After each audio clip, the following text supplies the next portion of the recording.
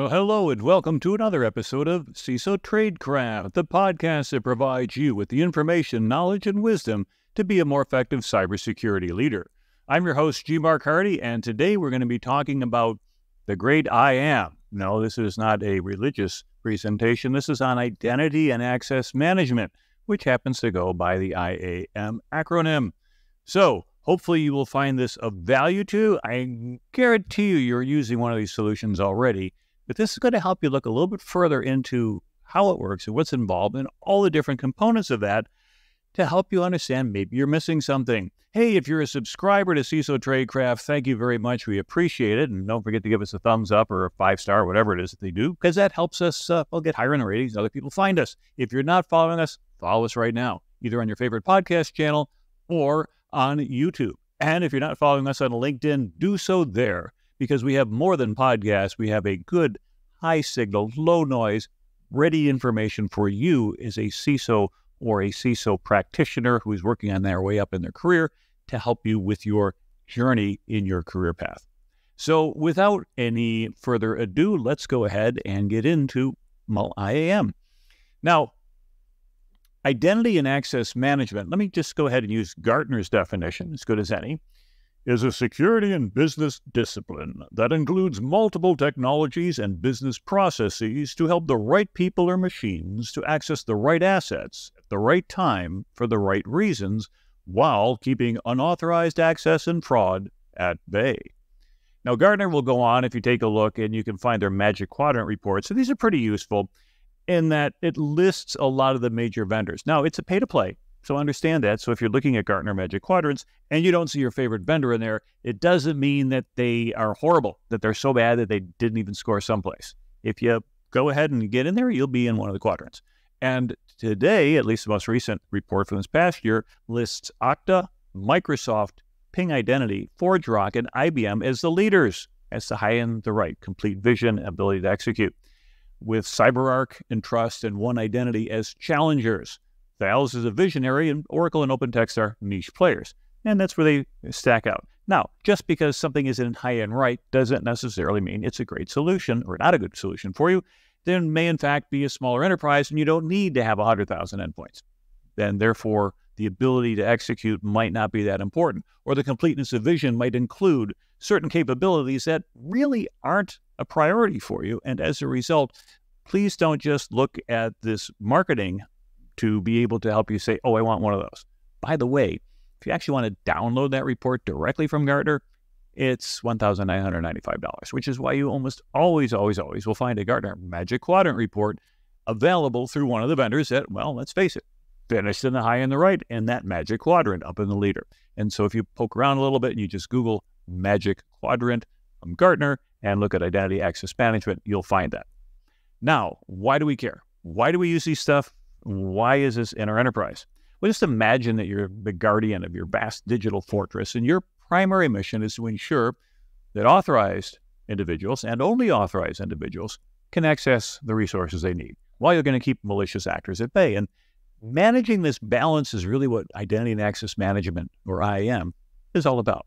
See, IAM encompasses the policies, the technologies, and the processes that are used to manage and secure user identities and access permissions within an organization. And as your digital landscape evolves, the complexity of managing identities and access grows. Effective IAM is critical for safeguarding sensitive data, complying with regulatory requirements, and maintaining operational efficiency. So let's take a dive first into the IAM, the identity management part first. And I'm going to look at a number of different components. Think about where these things are done in your enterprise, how well you do them, and if there's room for improvement. The first one is user registration. Well, that's really your first line of defense. It's really where IAM begins. Think of it as the initial checkpoint in a high security environment. Just as a bouncer would verify the identities of individuals entering a venue, user registration involves gathering and verifying information about new users. Now, what's involved in that? First of all, of course, data collection. You have to gather information such as names, email addresses, phone numbers, and sometimes even the organizational role. And this is the foundation of a user's digital identity. If a person is an employee, that works pretty well because it's going to be a closed system. When I was in the military, we used to go ahead and you go to a personnel support detachment, PSD, not sure if they have those anymore in the Navy, but someone would go in there and they would validate you and make sure, for example, if you're going to get a new ID card issued, because the common access cards, the CAC cards, will expire every 3 years. They have digital certs on them. And for reasons that we discussed in other episodes, you don't want open-ended digital certs. They'll make sure you are whom you assert to be and not somebody who found an ID card and want to extend it. That's your foundation. Who is this individual? Now, of course, I'm talking about individuals right now, but we're going to talk about other things like service principals in a bit. Of course, once we collect the data, you want to verify it. And you want to confirm these names, the email addresses, the phone numbers, and even conduct a background check. This is a little bit more complicated, and in some areas it becomes KYC, know your customer, when you're dealing with financial institutions or exchanges for things such as cryptocurrencies. In the early days in the Wild West, there were no identity verification. You just postulate some email address. You can give them a name if you want. You can pick a country if you want. Thank you for VPNs, and in you go. Well, over time, as the financial regulations have started to encompass all of the crypto, then these KYC, know your customer, combined with AML, anti-money laundering, principles then kick into place. But fundamentally, it's your verification. Now, once we have gone ahead and we have collected the data, we've verified it, we know who the individual is, what's the most basic component of making sure that a user can at least initially get into an account? Passwords, right? Now, there's a lot of back and forth on password policies, and the traditional approach has been, we need complexity, uppercase, lowercase numbers, special characters, but humans don't remember that very well.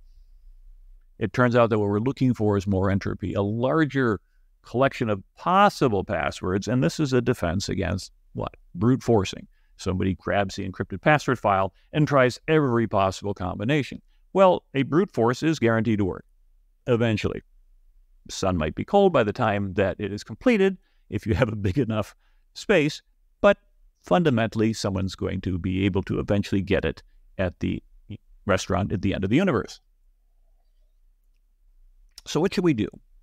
We should enforce some set of requirements for passwords. Having a password of password, or as a little meme goes, I set my password to incorrect, so anytime I get it wrong or forget it, it says your password is incorrect. Yeah, bad idea. But we find then is that the uppercase, lowercase numbers, and special characters, which traditionally have been around for a long, long time, as I said, was designed to increase entropy, pack more stuff into fewer characters.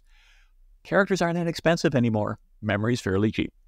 And as a result, Microsoft will give you 127 characters, and I recommend that you use passphrases and have your users use passphrases. Little girl went to the store to buy some food for her cat. You're not going to crack that with all the computers at NSA if it's just a whole bunch of characters. Doesn't even have to have uppercase, doesn't have numbers, doesn't need a special character. Length is greater than strength. I can go through the math with it on it. But essentially, that has been also reflected in the NIST Special Publication 800 TAC 63 Bravo, which essentially recommends not only forcing or not forcing your users to use complexity, but going for length over strength, but also not forcing them to change their passwords on a regular basis. And so this fundamentally has been a source of consternation for a lot, particularly if I use a government website. I just logged in recently and said, you need to update your password. It has to be this scary, big, long, complex thing. And by the way, you have to update it every 90 days. Okay, well, that works and that helps. And I even have MFA on that account, which is the other thing to think about is multi-factor authentication. If you've got effective multi-factor authentication and somebody either brute forces or guesses or shoulder surfs your password and figures out what it is, to a certain extent, you're probably okay. You're not going to have any problems with that. Now, going forward, let's think about what comes next and how we're able to go ahead and manage that effectively. We'll do, after we've gone ahead and ensured that we have the best practices in place, we've got password length, the longer the better. They're not necessarily required to update if you have multi-factor authentication in place, is the second element of identity management, which is going to be verifying the user authenticity, or what we call identity proofing. Now, this is verifying the user is indeed who they claim to be. I had mentioned that a little bit earlier as kind of a KYC, know your customer, but what techniques are involved? Think about what you're using in your organization. Do you do document verification, validating government-issued IDs or other official documents, or even optical character recognition, OCR, to streamline this? You've heard in the press recently about some entities that have had hiring citizens to the Democratic People's Republic of Korea, better known as North Korea, getting technology jobs in the U.S., which gives two things. One is it's cash flow for their regime, being able to go ahead and get Western salaries for the work that they're doing, which is a whole lot more than you get paid at home. And of course, that goes to the house, but also potentially access to the technology as well. So this is a potential threat for a lot of countries that are not aligned with DPRK, that there is an active program involved of trying to go ahead and get people hired into companies. So document verification is a good first step. How about biometric? Fingerprints, facial recognitions, retina scans, all those things work great once you've gone ahead and made sure that you've matched that to the individual. Now, if you go through the airport coming back overseas and I have global entry, and when I come back in, it used to be you'd get your passport, you'd wait in a long line, someone would take it, they'd hold up your passport, they'd look at the little form you filled out, you didn't visit a farm, you didn't bring things back, okay, fine, ka-chunk, and off you go. And then later it got to the point where you get to the things. I'm also a member of the global entry, as I mentioned, and we just look in the camera and they go ahead and they put your fingerprints on there, they validate that, they check that against the database. Now you just look in the camera and it says, yeah, go. And when you get to the end of the line where there's somebody there, and there's not much of a line usually in that situation, they look at you and said, welcome home, Mr. Hardy. Because you've already pre-screened and they already know who you are. Now, biometrics is used in other countries. I've seen that in other nations. When I was at the Kingdom of Saudi Arabia, they capture your biometric data. And so you don't always know what's happening. And of course, that creates for you, if you're capturing biometric data, a whole host of compliance requirements. So think carefully before you do so to ensure that you're going to meet those needs. Now, I've also seen things, for example, with the, oh, I forgot my password. Well, prove who you are, write this phrase on a card, and then hold it up in front of the camera with your face on it, and that would potentially work. Now, I don't know what we're going to get with the deepfake AI for this method in the future. I'm sure we're going to read about some exploits, but for now, that seems to work. Now, a common account recovery tool is security questions, and you want to make sure that their answers are not easily guessable. For example, you don't have to use your mother's maiden name or the street you grew up on, or the high school you went to, or your dog's maiden name, or anything that's going to be on Facebook or other social media locations. It's just another password. But attackers know, and security professionals like you should know, that it's often a weaker password than the original one, which might meet all the complexity requirements of uppercase, lowercase numbers, and special characters. But when you get to the security reset question, what high school did you go to? That's pretty much out there. What was your mother's maiden name? Yeah, that's pretty much up there. So use that as a separate type of a password and coach your users, and don't, in fact, ask for that information. Sometimes I've seen them to say, write your own question, write your own answer. But that's an area I think that we can improve on as a profession. Now, there's some trends that are coming out. There's proximity-based MFA, where you could use the trusted signal from Entra ID for device proximity for authentication. Meaning what? If I've got a phone, and typically I'll get an MFA and it's going to come to my phone, and then I have to go ahead and read the code or scroll through it and get it.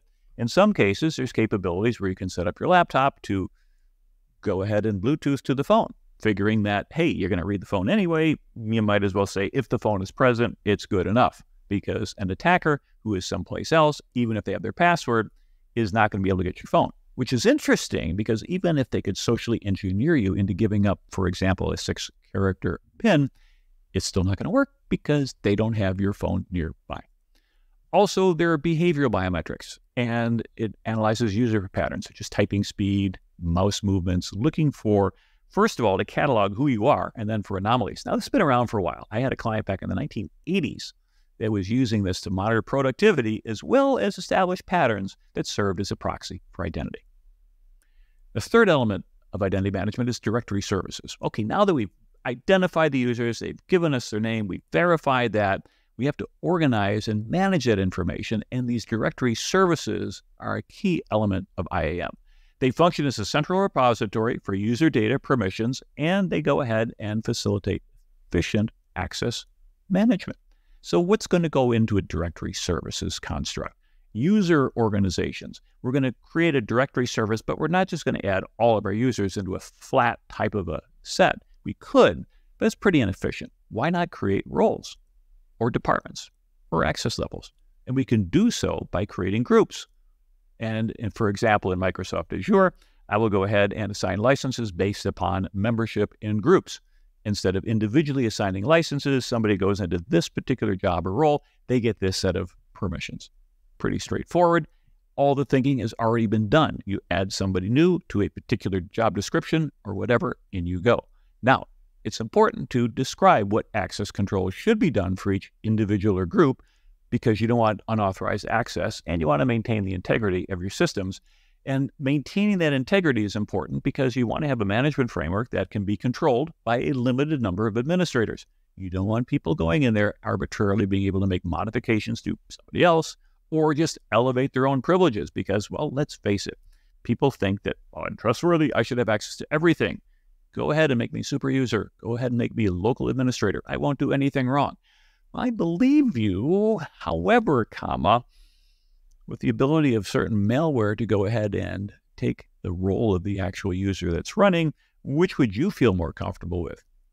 Somebody who has a local admin rights or global administrator rights where there's arbitrary code running on their machine, or somebody who has very restricted user access, which they can only provide changes to their own data files. They can't even add or update software. Of course, the latter is a little bit safer. And if you have people who say, but don't you trust me? I said, yes, I do. And this is the reason we're implementing this so that in the event that some other malware or something takes your role, we don't have to fire you because of it, because you can't do a whole lot of damage unless you elevate for a very specific task and come back down. So therefore, do regular audits. You want to ensure that your user access rights are correct, they're current and appropriate. I do a manual audit every Monday morning on global administrators. Well, what does Microsoft say your total global administrator limit should be for your enterprise, regardless of size? 5. 5? Yeah, 5. But we have a big, I know that. But it turns out that at the global admin level, where you have all the keys, you should really restrict that. Well, guess what? A couple weeks ago, I found a new one. And it wasn't a person, it was a service principal. And I'll talk about that one in a little bit. This is the advantage of these things is basically one of my IT guys installed some software.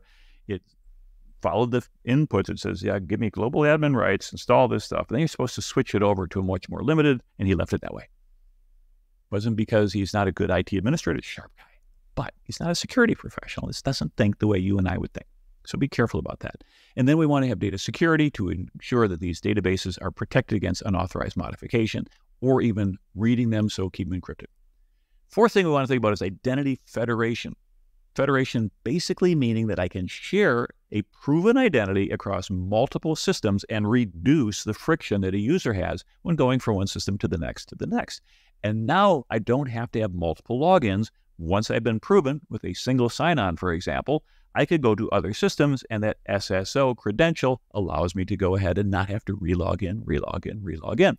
And now what happens is it simplifies the user experience, it'll reduce the password fatigue, and quite honestly, probably increase the satisfaction that users have with their IT systems. And the role of security, which is often viewed as someone who is adding friction, we're backing some of that friction out with SSO. Now, there's other ways to do federated identities. I'm not going to get into the technical details, but SAML, which is the Security Assertion Markup Language, or OAuth, Open Authorization, you can use existing creds to access third-party services. And of course, trust relationships are important. If I go ahead and I federate two identities, or I could federate a couple instances or a couple other high-level places, it means if you're good here, you're good there. We've seen some of those relationships set up in federated identities in the federal government, where you can go ahead and use a credential that will work across multiple different websites instead of having a separate cred for each one of them. So if Uncle Sam can get there, maybe you can. And the benefits, of course, are a streamlined experience for your users. They don't have to remember multiple passwords, and less overhead as well, because you don't have to manage all these different things, and you're less likely to have errors. A fifth element of identity management is credential issuance. How do we actually provide these access keys? You have to generate and manage credentials that the users will need to access them. And these essentially become digital keys rather than physical keys, but they give you access to systems and data. Now, typical credentials have always been something you know, something you have, or something you are. Something you know, like a password. It's a basic element. It's part of credentialing. It's usually the first line of defense, but it better not be your last line of defense. Something you have can be a smart card, something that stores authentication information, or something like a YubiKey, which I use for admin work. It's taking a little bit of getting used to, but I've started using it the last few months, and now I carry around a YubiKey with me when I have to log in as an admin. Just stick it in there. Use pin protection, by the way, if you're going to use something like that, like a token like that. And then it requires that physical element to be there. And someplace you or something you are, which would be biometric. And we talked about retinas, hand geometry, a lot of other things, fingerprints. There's other things as well. So I'm looking at the vein patterns on your face. Different ways are coming out. There's really a fourth type of access credential, which is now widespread available, and that would be where you are. And so you could base that on geolocation. Now, sure, someone can hack an iPhone and they can go ahead and pretend they're not where they really are or create some false information. But if you've got GPS data that says where you are, or I'm accessing the system from an IP address that is in a restricted area, like an office that you can only get to if you're in the office, you're not going to pick up a Wi-Fi signal from across the street and be in there. At that particular point, that helps as well. But again, we combine these things. When I was in the military, I worked in high security environments where we had at least three of these factors, where I had to have something I had, something I knew, and then something I was. And as a result, those credentials work. So have strong multi-factor authentication. It's orders of magnitude better security from a single to a double. Going to 2 to 3 is incremental, but it still makes you feel better and maybe sleep at night. And you want to ensure secure storage of credentials and also ensure that they cannot be cloned or counterfeited easily. That doesn't help you a whole lot. The next element of identity management is profile management, which helps us empower our users. Once we set somebody up, it'd be nice if they were set for life, but that's not how it works. Things change. People's names change. They get married or something happens where they have to go ahead and have a name change. They change jobs. They change roles. They get promoted. They move laterally. Their job title changes. All their preferences. All these things are a requirement of profile management for updating the information as well as adjusting the roles. And if you can make this self-service, you take a lot of the burden off the IT team, the help desk, who would have to handle routine stuff that could be done by the user. Now, you want to have users regularly update their profiles, and they'll get prompted from time to time, or they should. Is this correct? Is your point of contact correct? Is this recovery correct? Email correct? Is your name correct? Although that should probably not change a whole lot. And then ensure that only these individuals or their supervisors can make changes to their particular identities. Now, one of the things that we want to talk about, though, is access controls. And I would think that the average person is probably not going to restrict what they have, but they would expand. And so the next element we want to talk about here is role management, defining access rights. It's a critical component. It involves creating and maintaining these roles. And as I said before, rather than do everybody individually, it's really helpful to define a role. If somebody's going to be a help desk operator, or if they're going to be a supervisor, someone's going to work on the factory floor, someone's going to work in finance, someone's going to work in HR, wherever they happen to be, these roles can have very clearly defined parameters of what they can and can't do. And one of the ways we manage that is what's called RBAC, role-based access control. And we'll implement RBAC to manage user access based upon, well, of course, their roles in the organization. It really simplifies access management and will reduce the risk of unauthorized access by ensuring we don't randomly assign something what they should do or something else. Now, that does require you to work out in fine detail exactly what accesses a particular job should have. But once you got that down, add a new person to the organization in that same job or role, assignment is trivial. You've already got the hard part worked out. Now, here's an interesting idea is how about a role review? See, what we find out is that privileges accrue and accumulate. And they say like friends come and go, but enemies accumulate. Well, so do roles. And we'll find out that they want to ensure, and you should ensure, that your people do not increase their roles over time. Now, why would they increase over time? They don't automatically grow. Correct. But you have stale assignments. Somebody is assigned to a task group for a few months. They get extra capabilities, but you forget to take them away. Someone gets promoted to a different job, or they're in a different department, but they still have those stale credentials from the old ones. And so privileges can accumulate if they're not reset periodically. Now, in some financial institutions, there is a requirement to take a vacation. You have to be out of the bank for at least a week, once a year. That's it. If you're running a scam or whatever, you can't run the scam. Well, what if somebody shuts it down? Well, you're going to see your profitability go up, and you're like, hey, so this guy left, numbers came back up. Interesting concept, but one of the ways that if you do operate in an environment like that, when people come back from their mandatory vacation, zero base their access. Their roles go back to zero, and they reestablish them. Now you're spreading out that work over the year, but you're allowed to ensure, therefore, that people are maintaining least privilege, because that's one of our best practices. The minimum level of access required to perform your job functions. All of your job functions, but nothing more than that. And then do these periodic audits to ensure that these align with the current job and role assignments. The eighth thing I want to look at in terms of identity management is identity lifecycle management. We're really going to manage the user's journey through the organization from the time they're onboarded until the time they're offboarded. And that means maintaining and managing user access rights throughout that entire tenure. During onboarding, you introduce users to their organizational systems, give them the initial credentials, the access rights. As roles change or responsibilities grow or increase, access rights need to be adjusted.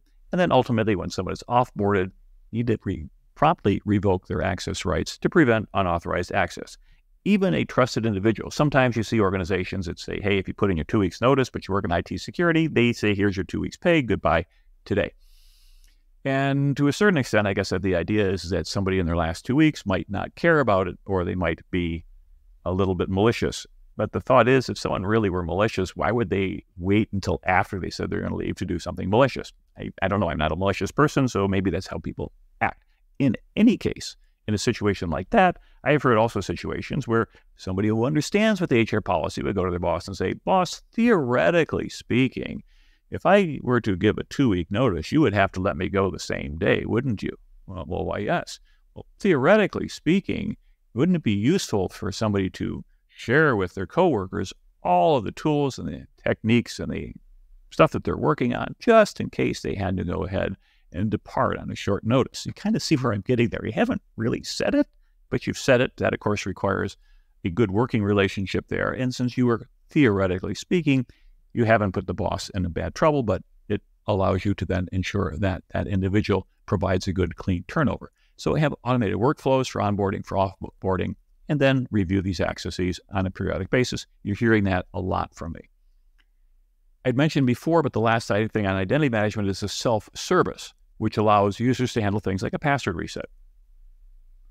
And self-service password reset, SSPR, Microsoft offers that, takes a little bit of the burden off the help desk. You can do access requests, update profiles, etc.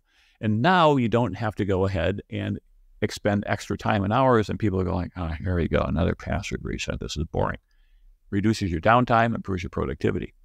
In addition, if you have a self-service portal where managers can indicate in advance what somebody is going to be doing, they can go ahead and say, hey, I've moved over to here. Yes, you have. Here are your tools that you need to get there, and keep your profile up to date, as I mentioned before. So users need training. They have to understand that to be able to use these self-service identity management tools, and make sure there's MFA enabled so that somebody doesn't go in there with a single credential, alter the access for somebody else, at which point they're locked out of their own system. Because we've all heard horror stories about things like that.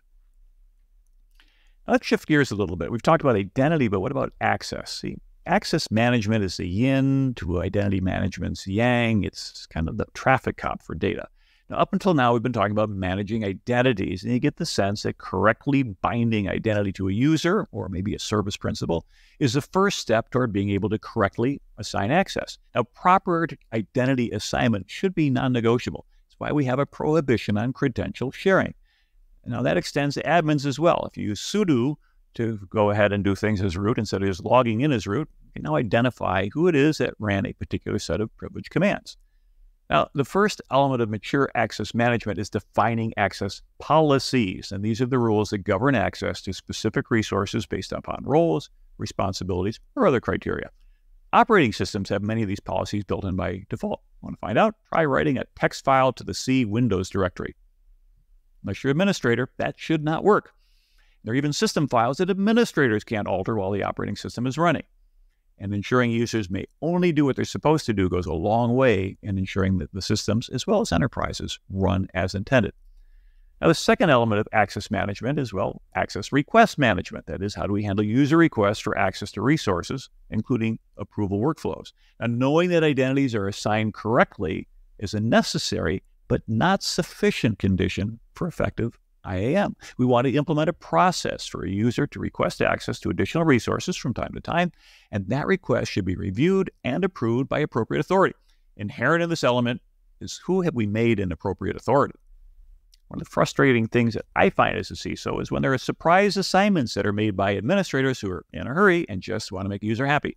Ensure that you have a known process. Those responsible for approving access requests follow that process. And from time to time, maybe just take a regular user account and request some elevated privileges and see what happens. Now, the third element of access management is access certification. This involves regularly reviewing and validating user access rights to ensure they are appropriate. But a good place to start is with admin assignments. As I mentioned before, I do periodic audits of privileged accounts in my Azure environment.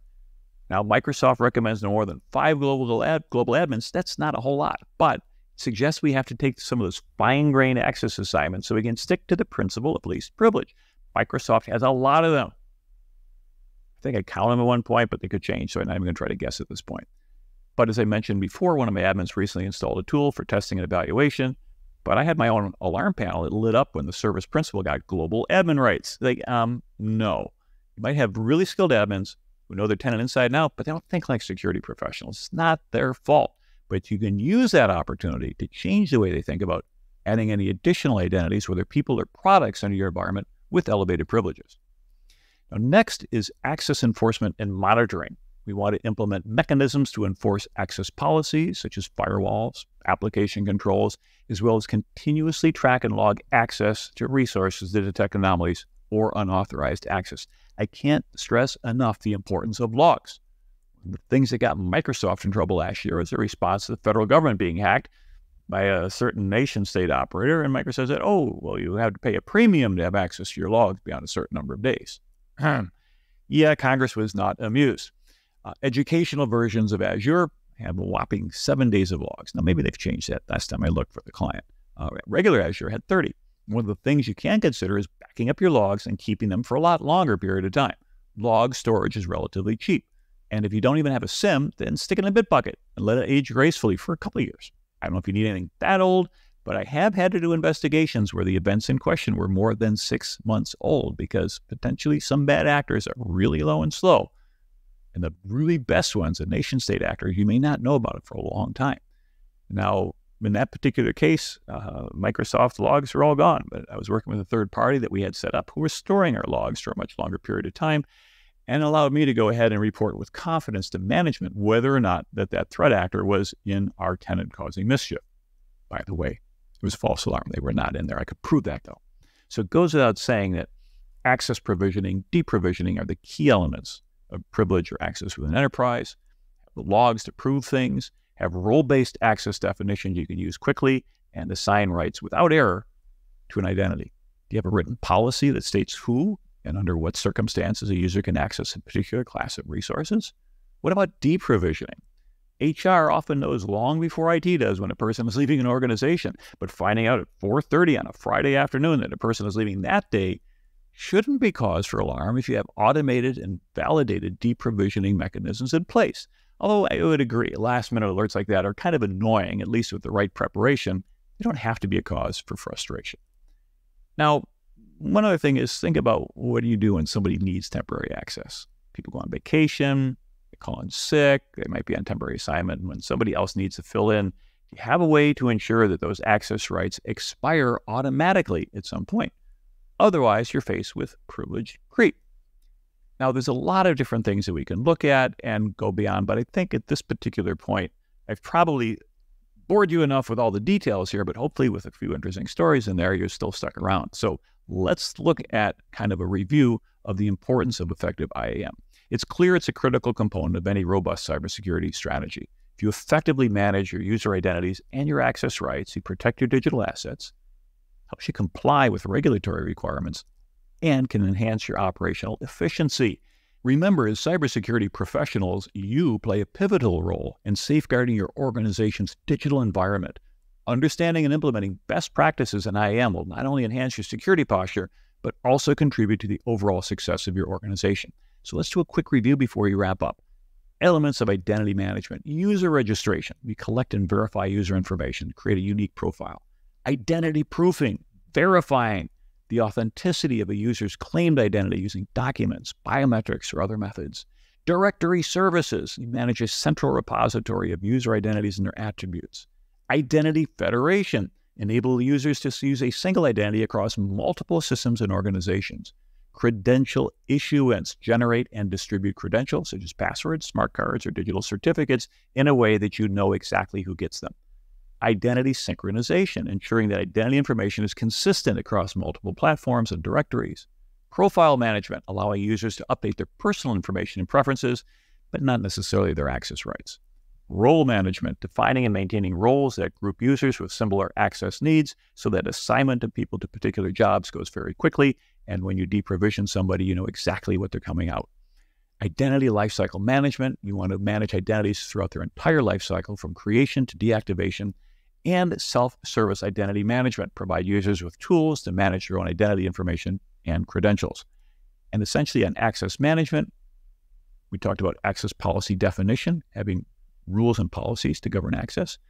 Access request management, to handle user requests for access to resources, including an approval workflow. Access certification, to regularly review and validate user access rights to ensure they're appropriate. Access enforcement, to implement mechanisms to enforce access policies such as firewalls or application controls. Access monitoring, continually track and log access to resources to detect anomalies or unauthorized access.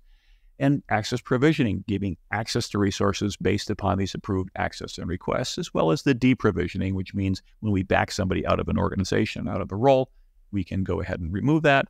And of course, the temporary access management, which is if somebody has a role assignment for a short period of time, we have time-bound access that will automatically expire so nobody has to remember to click on it because people forget.